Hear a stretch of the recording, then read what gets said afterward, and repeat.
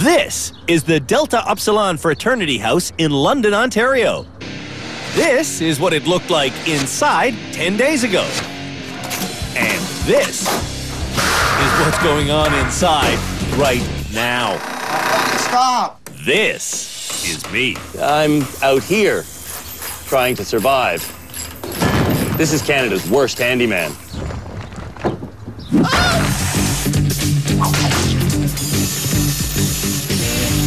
The saw doesn't like me.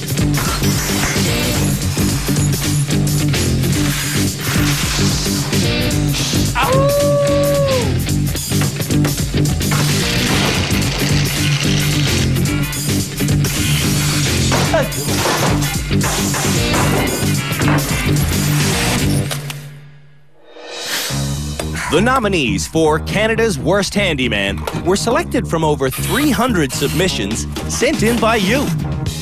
Oh, you want to finish it? The candidates who turned out to be the absolute worst each wanted admission into our Handyman Rehabilitation Center to overcome a particular problem. Simon, a retired school teacher, Is this reverse? has no ability to focus. Let's try the other way. Doesn't work. Simon's stunning lack of concentration You think if I got a heat gun that it would work? has him constantly spinning out of control. Hey, it's nothing new. We're having a nightmare of a day again. In North Sydney, Cape Breton, Simon's wife, Linda, believes he will never change. It's Linda, I impossible. can That's do impossible. everything. You're so hyper. Corey is the first nominee we've ever had Ow! who hates building. I want to bust that thing in half now. That's the weirdest thing for me, that you would want to come to Handyman Rehab, but you hate building. It's because Kim wants me to get better. Kim is Corey's fiancée, and in Burns Lake, BC, their dream is to build a house from scratch. I'm pretty confident I could build a house. I built a lot of tree forts when I was a kid. The next Canada's Worst Handyman candidate, Angela, is in rehab to overcome her quitting addiction. I want to cry. At home in Spruce Grove, Alberta, Angela has started and quit dozens and dozens of home renovation projects. And her spouse, Matt, has had enough. I want her to either learn how to do it properly or to completely cease and desist. That's not good. No. The next nominee, ex-military man Matt, is in rehab to get safer. There's our workbench. In Elmsdale, Nova Scotia, Matt's friend, Silent Keith, nominated him for reasons he won't go into. I think I've been nominated for Canada's Worst Handyman because all my projects aren't done. They're done good enough for me, but they're not done to code, I guess. We ran out of siding. It should be a foot or 2 feet underneath the ground. The roof needs to be redone too. There's just too much to list. And the final Canada's Worst Handyman nominee is Dean. Oh, do you know what you're gonna do? No. Dean needs to be rehabilitated from his innocence. First time doing a job like this? Yeah, everything's first time here, Andrew. Growing up in High Prairie, Alberta, Dean learned to play hockey, while his brother Doug learned carpentry and electrical skills. He learned all that stuff and I didn't really give a crap. Dean gives a crap now because Doug recently moved 4 hours away, and without Doug, Want me to fix it? Dean will have to do all his own repair work. Soon as my brother leaves, I don't know, I screw up. When we finish every project in rehab, the person responsible for the lousiest work Well, that's a fail. will be named Canada's Worst Handyman. To teach the self-named Wolfpack all they need to know about home repair, we have two experts, contractor Jeff Woodmansey and home renovator Gail Prosser-Craig. So today you're going to learn how to build a studded wall with steel studs, okay? In a wood wall, Your studs are placed with the centers every 16 inches apart. The pieces holding the studs in place are called the top plate, and this is called a bottom plate. With steel studs, we have something called tracks. Track, okay. tracks have no holes. You take your tin snips, make your cut here, cut on the other side, fold it, continue your cut all the way through. Now I have my studs. Studs have holes. What are the holes for? Is that for wiring and everything? The circles are for electrical wire. This teardrop part is for something called the strengthening channel. That comes later. First, Nice and flush at the end. Gail shows how to attach a stud to a track And just give it a little clamp together, okay? using a self-tapping framing screw. When the wall is completely built, it's time for the strengthening channel. To see how good they are at problem solving, That's how you cut this. we're not showing Canada's worst handymen how to permanently install the strengthening channel. We're just showing them where it goes. Goes in through this hole. It's up to our bad handymen to figure out how the strengthening channel should be locked in place. Oh. The bad handymen don't know it yet, but at the end of their 16 days in rehab, the work they do to the upstairs bedrooms Don't go crazy now. will be inspected by the real Delta Upsilon frat boys who will be living here in September.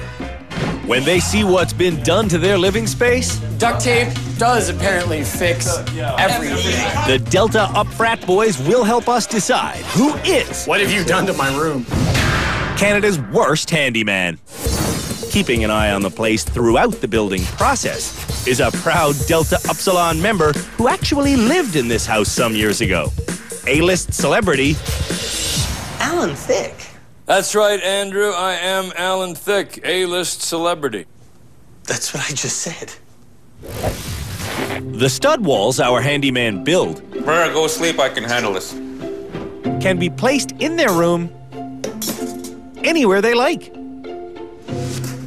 Corey wants to put his stud wall at the foot of his bed.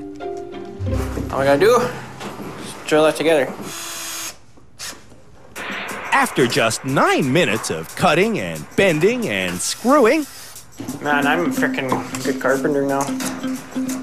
Are you? Corey believes his wall is almost done. But his holes don't line up. Got one stud that's a little short here. You gotta put a bar through here after. I cut it wrong. Simon What's going on here anyway?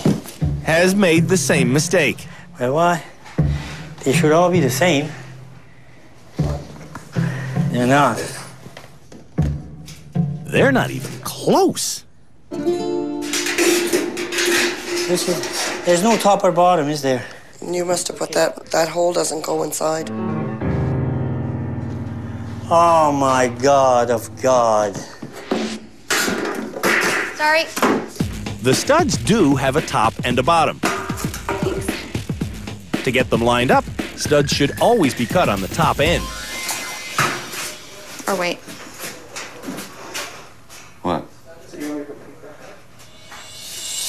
What'd you do? Contractors like steel studs because they're cheaper than wood. They weigh practically nothing, they never split, they won't grow mold, they can't catch fire, and assembly is quick. For Nova Scotian Matt, removing a chunk of his baseboard so his new wall can attach to his existing wall is not quick. That's going to take a month of Sundays to chip through a baseboard with a chisel. Matt tries cutting the baseboard with a circular saw, a hacksaw, and a jigsaw before going back to ruining his chisel. Meanwhile, across the hall, Corey notches out his baseboard in 15 seconds. When Matt's notch is finally complete, he solves the mystery of how to lock in the channel support by cutting it too long, bending the excess material up, forcing the piece in place, and screwing it in. This is exactly what needs to be done to pass a building code inspection. I would say it's a pass. I would too, sir. Matt likes working with steel studs. It's quick, easy, and clean. Corey absolutely agrees. Nice thing about metal is what? It bends. If drywall was attached to this stud right here, Beautiful. there'd be nothing solid to back it. That one's fine. That one's fine. Now we got issues. Oh, well, that's easy fix. That's backwards. Bingo. Corey stays with it and fixes everything. Every day I'm just getting better. Like, I'm pumped. Dean is pumped too. Woo! I'm done. Dean's rehabilitation is definitely underway. I'm here to learn, and I've never done that in my life, and I can go back home and take that knowledge, and I'll remember. Simon looks like he may never get done. That didn't work. I'm confused. Eventually, Simon's wall goes into his opening, but his channel support remains loose. Can you knock it and tap it in with your hammer? I will, yeah. Hey, what is it? Look at that. For a guy who moves so fast, Simon sure is slow. I'm not learning. I gotta smarten up. Angela is learning so much. She even figures out how to correctly install the channel support piece. Remember, we're going to fold one end down. I know. Angela's finished wall is perfect. I just finished my partition wall, and I think I did awesome. When we come back, Canada's worst handyman put up drywall. Whoops.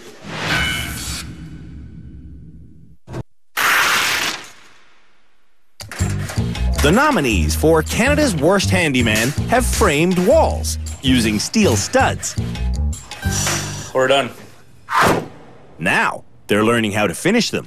We're going to learn how to drywall our walls. Gail shows the bad handyman how to cut drywall Yes, and then it just breaks. and screw it to the steel studs using fine thread drywall screws and a special bit called a dimpler. Let the dimpler do his job. See how that is perfect? Yeah. Paper's not broken. When the corner beads are attached, Gail prepares to plaster the seams. You have two options: paper tape, mesh tape. The difference is personal preference, not quality. Back on day one, when Canada's worst handyman went to the supply store, Drywall stuff, nice. they had to choose which kind of tape they wanted to buy. Oh, my Lord of Lord. Tape. Angela wanted mesh tape, but This stuff is crap. Is it? Yeah. Okay. Trying. her husband Matt insists that paper tape is a superior product. Back in class, the bad handyman learned that mesh tape has one sticky side. So you can just put that right on the wall. If you prefer paper tape, You're going to apply mud first. the plaster is what makes the paper tape stick. Okay. Now we have to put another coat of mud on to hide the tape. The identical technique is used to cover the mesh tape. Start at one end and just drag it across. Gail's job looks rough because she isn't close to done. Plastering is a 3-coat job. As your next coats go on, feather it wider and wider. The next challenge for Canada's worst handymen is covering their steel studs with drywall and then getting it plastered.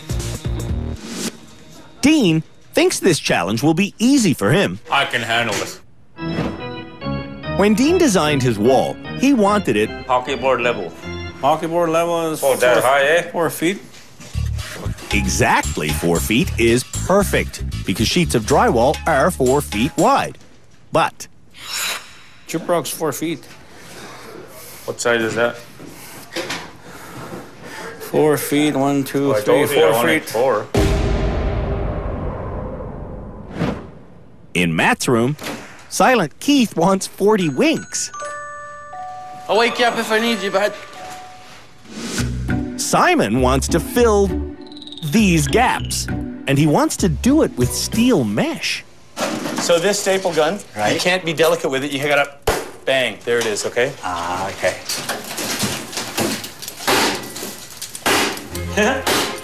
Everyone else is measuring, marking, cutting, kicking, and even punching. Yes, punching. Their drywall. Most people, though, are creating pieces that are too large. And now, What? Be that far off. they're shaving them down to size with improper tools. Do you know what this is? Not really. Some kind of wood grinder? It's not a wood grinder, actually, no. It's a drywall rasp. Let's say you cut 1/8 of an inch too big, Oh my goodness gracious. okay? It's just like a cheese grater, except it's for drywall, okay? So if your piece is a little bit too big, you can rasp it down with this. What if it's too small on that side?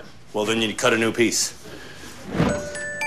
A new piece may also have to be cut by Matt. Ooh.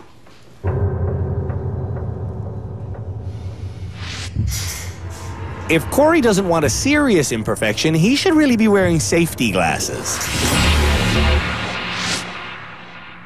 Let's watch that again in slow motion. The shard of pointy metal sticks into Corey's head before he is able to close his eyes. With a slightly different trajectory, this mishap could have been serious. I just nailed myself with a piece of tin. That was dumb. But Corey is lucky, and in no time, his eyes are being used to read the instructions on his bag of plaster. 3 parts powder, 1 part water. Corey carefully measures 1 part powder and 3 parts of water. I better double check that recipe. Mixing this plaster Okay, so that's pretty easy. doesn't seem easy for anybody. That's a little fast. Now my thing won't work. Hey, Hold your bucket. Hey. Simon's wall is going to need a lot of plaster. Make sure you keep it smooth. This is the first coat, Linda. Why did I go with this instead of just the plain thing? The plain drywall probably would have been a better choice. Well, I failed anyway, so. Simon has lots of plastering in his future. Most people will be done with 3 coats. It'll probably take me about 5 coats. Mixing the plaster shouldn't take 5 fingers. So, Corey, just show me on the instructions there where it says to mix the stuff with your hand. It doesn't. It says mix slowly, but I was trying to go fast, and it. Did you read the instructions? I browsed them. Corey's hands-on plaster experience has turned him off plaster. I'm never drywalling again. I'm gonna pay someone to do our house if we build one. Why is there an F? When we build a house. Matt has to plaster his house when he gets back to Nova Scotia. You got a great hand with the putty knife. Really? Really? Matt passes. Compared to the drywall that's done on other parts of the house, yeah, that's a definite pass. Angela's job That was cool. is still unfolding. I know I'm the slowest worker ever. And other things. Dumbest. Angela eventually succeeds. No thanks to her husband. When Matt's acting negative, I just want to, kick him out of the room and just get out of here. I don't even want him there because it's too much. Dean spends so much time trying to get his pieces of drywall to fit Cut another one. that in the end, he doesn't even begin plastering.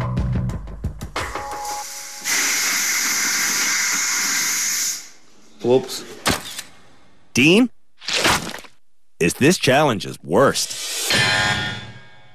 After drywalling today at rehab, I am ready to go finish my room with drywall because I've learned so much in it, and it's actually kind of simple. When we come back, I'm gonna throw this thing out the window.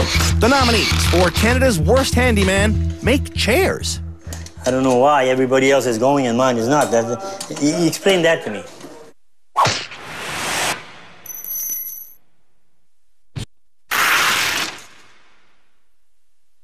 It's time for a Frat House Bender! For this episode's bender, we're bending pipe. This is a pipe bender. Cost only $60, and you can use it to bend tubing just like that. So, the next challenge for Canada's Worst Handyman is to bend a whole bunch of pipe and, well, make a chair. Except the seat of their chair will be made of decks from skateboards. For pipe, we're using electrical conduit. When you get it cinched into the bender, You make sure that bending part keeps contact with the pipe. It will come without kinking, okay? marks on the bender here indicate the degree of angle achieved. Right now, I'm at 40 degrees. If I want to keep going to a 90, I just keep on going. Bending pipe is just that simple. Making a skateboard chair will be a challenge for our expert Jeff as well. He's never made one of these things before. He starts by accurately measuring and marking for the depth of his seat. But he intentionally makes all the legs slightly too long. That came out great. With the bends identical, Jeff evens up the length of his legs. To attach the frame pieces together, You got to pre-drill. Need a little pilot hole, then you follow it with the bigger bit. a large bit would slip and slide on the smooth metal. But by pre-drilling a small hole, the big bit has something to bite into. Everything's drilled out. It's just a matter of assembly. I'm going to use a carriage bolt, a nut, and a washer. To put together this simple chair took me about 45 minutes. Jeff's chair can be used as a reference by the handyman. One by one, the nominees take their twisted measurements. 16 inches on the bottom. Instead of bending a tape measure around the leg, Angela uses string and a red crayon. So this is the first mark. For what? The curve in a leg. Putting the curve in Angela's leg. Oh, I kinked it. Shoot. The inevitable fight begins. We at 90? Nope. Check. It's not at Check. 90. It's not. Check. It's not. Check. It's not. It's not safe to hacksaw towards someone's face. When Dean gets his first pipe bent, the result isn't what he expects. What do I do, bro? We're totally wrong. Simon is also wrong. See, now this one is bent a little bit more than this one. Matt is also wrong. Oh, for sakes. And Angela has been wrong repeatedly. I thought you measured. I did. Just let me think, okay? Just let me think. Because I did the same thing 3 times now. Yeah, you have. Corey is the only builder whose chair is starting to actually look like a chair. That looks really nice. In Dean's room, the whole idea of a chair has crashed and burned. We didn't do the back. Why not? I kept screwing up on the bending. Dean says he's making a bench to sit on, but his first inclination is to stand on it. Dean has no eye for detail. When they showed me that chair, my eyes just went bing. Simon's custom-made legs are both unique. Would you measure wrong or what? But he tries to press forward. I can't get it started. What am I doing wrong? Do you press on it right away? My God, I would hope so.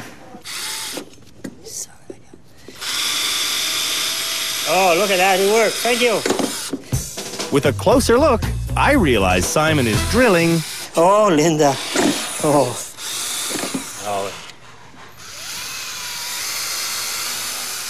And not just for 1 minute. Am I on drill? No, I'm not on drill. I don't think... 2, I don't know. Oh, sure, turn it up to 2. See if spinning it twice as fast that direction works.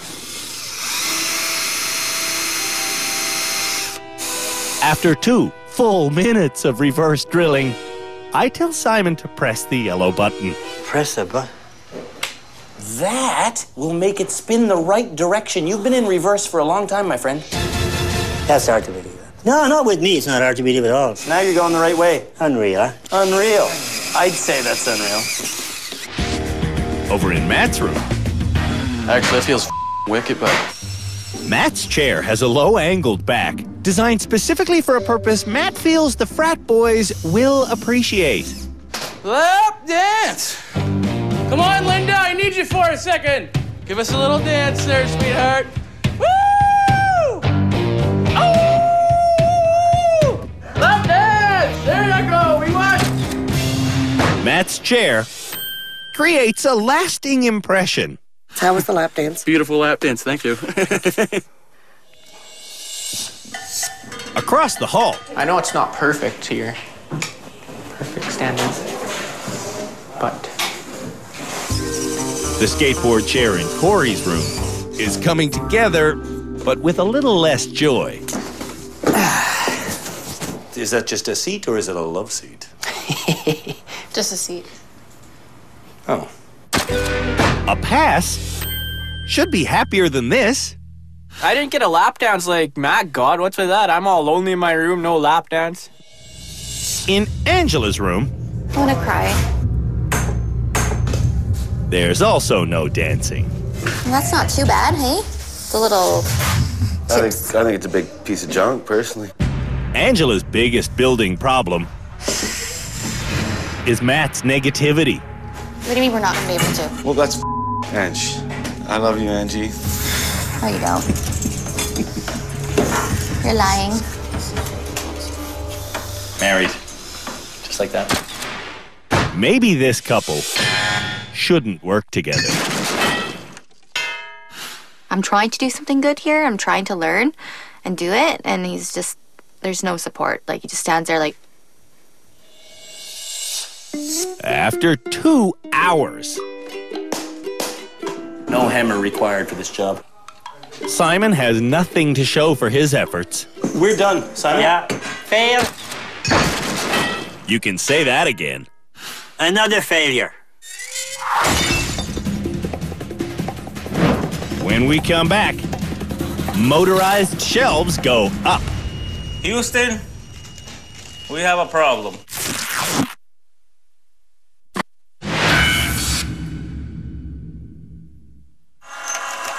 Good handymen don't have to do a whole lot of heavy lifting anymore.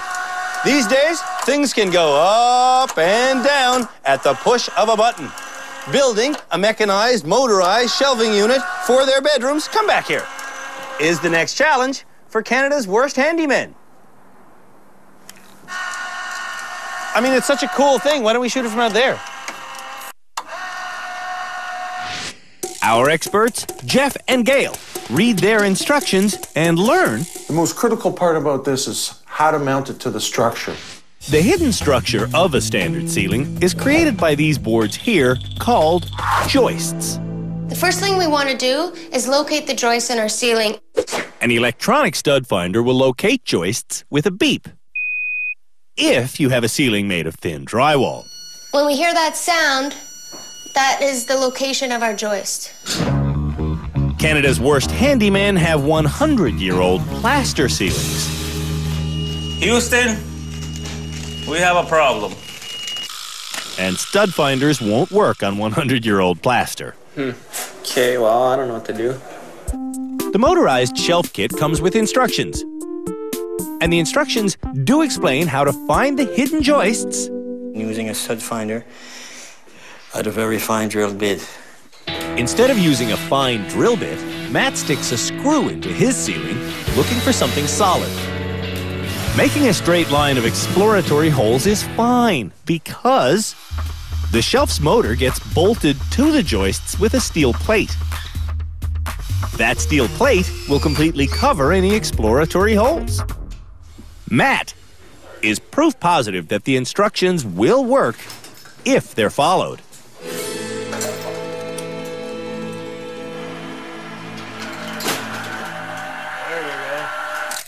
Matt is making unspeakable improvements. So do you still think I'm Canada's worst handyman?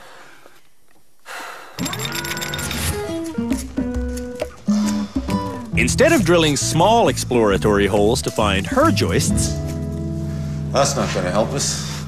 Angela wants a hole larger than her head. I would do 12 by 12 first off. Dean creates a hole of an unpredictable size.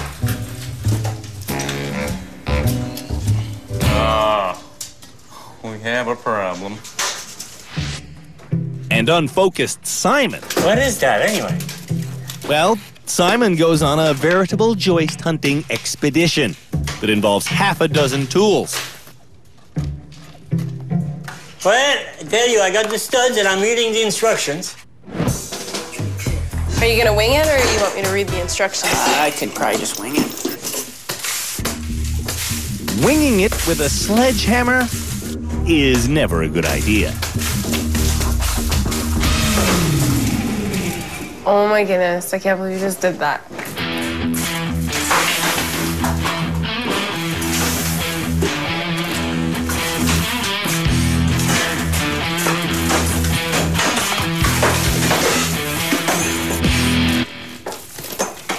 Looks like dirt.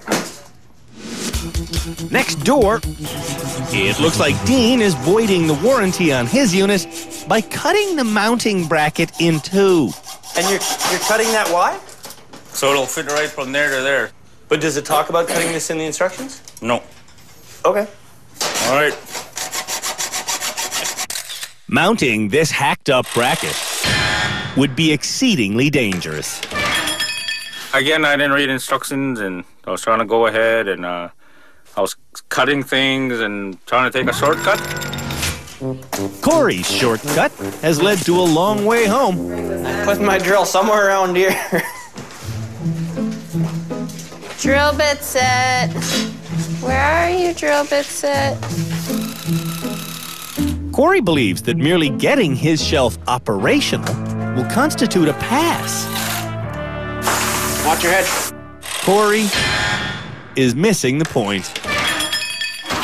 That's cool. Angela is missing 4 square feet of plaster. And that's one ugly hole you made in your ceiling. Wait, we're gonna put some plywood up there or something. Oh, some plywood. That'll make it look lovely. A beautiful decorative plywood piece. Uh-huh. On the upside, Angela's lift works. But if you just follow the instructions, this stuff works. Simon can't concentrate on the instructions long enough to follow them.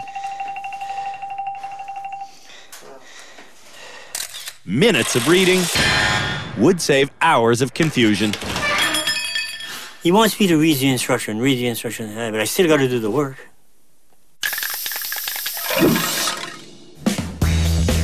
When we come back, I'm drinking my coffee. Corey leads the group project. Now what should I do? Oh, you need something to do?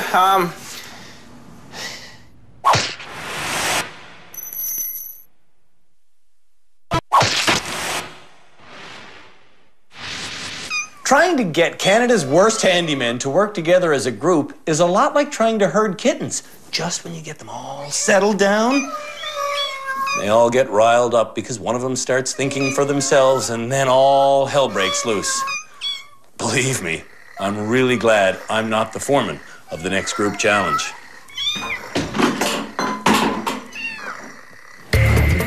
For today's group challenge, Corey is the foreman. We're gonna work fast today. The jobs Corey must oversee are hooking up all of the kitchen plumbing and finalizing the body of the kitchen island. To kick things off, the island is brought up to proper height. A little more.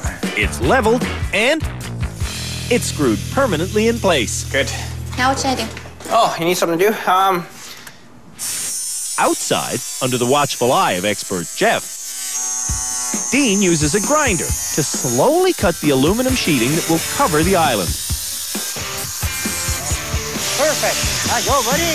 Whoa, turn off the tools.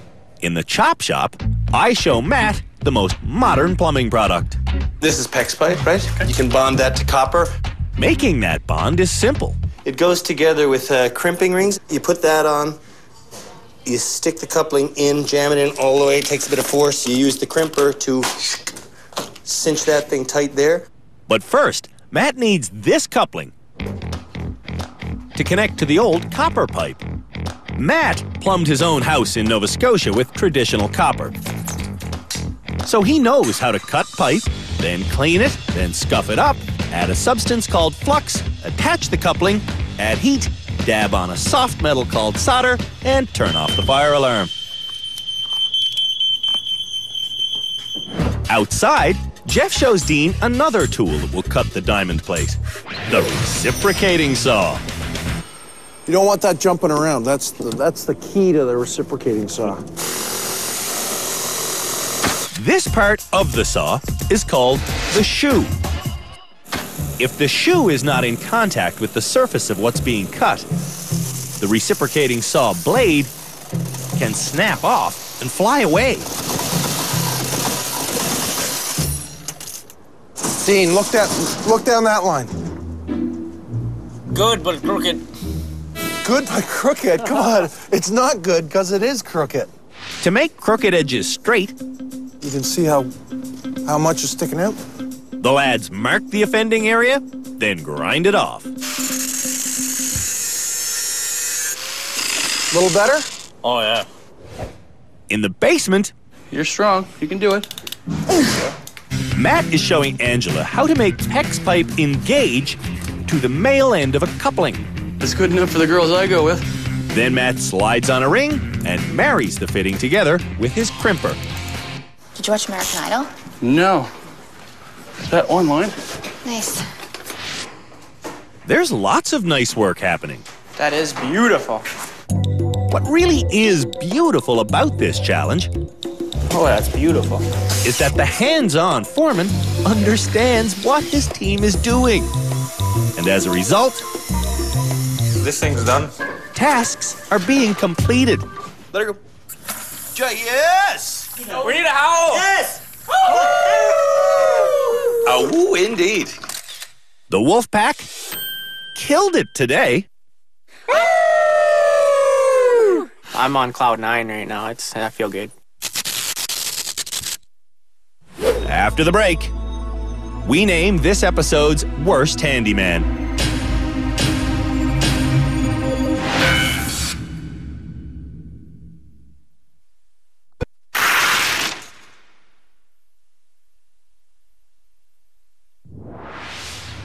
Recently, in the Delta Upsilon fraternity house, fiascos have reigned supreme. In fact, it's a wonder the builders in here still have a roof over their heads. In this edition of Canada's Worst Handyman, I cut my instructions apart, brother. the nominees installed a mechanical shelf. She's rising. They cut pipe to make a chair using skateboard decks. Actually, that feels wicked. And they put up a steel stud wall Done. that they covered in sheetrock and plaster. Make sure you keep it smooth. This is the first coat, Linda. Everyone learned a lot this show. Hopefully Corey learned to stop cutting corners. Who was the worst handyman this episode? The experts are about to make their final inspections, starting in Simon's room. So let's talk about the things that didn't work for you. Nothing worked. The chair. Simon's chair is like a postmodern conceptual art piece, symbolizing chaos in a twisted world. You're very disorganized. Mm-hmm. Over there, here, there. That's me. Concentrate. Yeah. Slow down. Okay. It's one job at a time. How can we make you focus better? I have no idea. Simon is learning how to do these projects correctly. But it's just that I can't put in practice. It's as simple as that. You know, I feel like if you cleaned up your room, you would feel less overwhelmed. Matt is never overwhelmed. You're unflappable, man. Thank you. Any failures this episode? I hope not. I hope not, too. When Matt walked into rehab, he already knew how to build walls, follow instructions, and use obscure building materials. Whereas Angela didn't. Not so good? No. What is good is Angela's stud wall Well, it turned out pretty good, I think. and her plastering. I would call the mudding job a success. What's successful here is that Angela got her lift to work by staying with the instruction pamphlet. I read it and read it and read it and read it and then figured out each step to do, and then it ended up working out. In Corey's room, his joist reconnaissance mission didn't work out. How many joists did you have to find? I had to find 2 joists. How many joists are visible? 4. That's an enormous repair job. At this point, you'd probably have to replace your whole ceiling. I don't know. I got no excuse for that one. Dean has no excuse for hacksawing his mounting place in 2 and then going ahead and installing it. Dean, this has to be totally rectified. This isn't your plaster is a little bit funny. This is gonna fall down on someone. This is serious, like, Yep. and you can see it. I know you know that. Oh, yeah.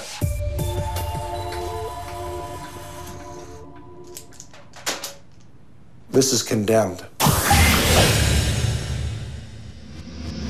This episode's worst comes down to Simon, who failed every challenge, and Dean, who dangerously modified and then hoisted a heavy lifting device. So, the worst for this episode. Who do you got? It's obvious. Who do you have? It's obvious. The weird news is it's obvious to me, too. I'm gonna go say who it is.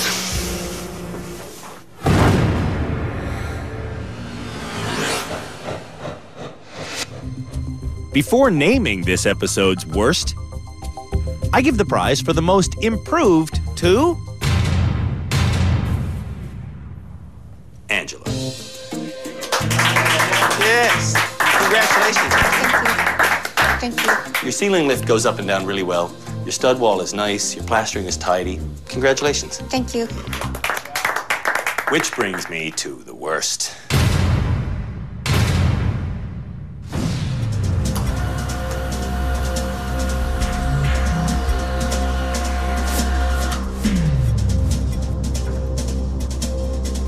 The worst handyman for this episode is...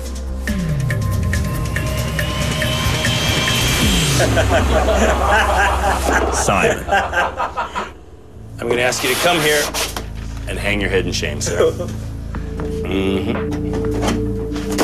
Simon was named the worst this episode because of his ridiculous plastering, his incomplete shelf lift, and his twisted pipe chair. See if I can put this straight. This is becoming a habit, Simon. I don't want to see you here again. No, I hope not. You guys are free to go. I'm going to take old Mr. School Teacher upstairs for a final piece of homework. Let's go. In an effort to create better self-awareness, the homework we're giving this ex-school teacher is to give yourself a report card right now on how your progress has been through this educational experience so far. Oh, yeah, it hasn't been good. Since Simon's been here, he's been trying, but he's not accomplishing anything. He's got to put more effort into his work and concentrate. Focus on the task and do it. Simon has a potential, and he's going to improve. Overall grade? D. D worst? Yeah, D worst is right.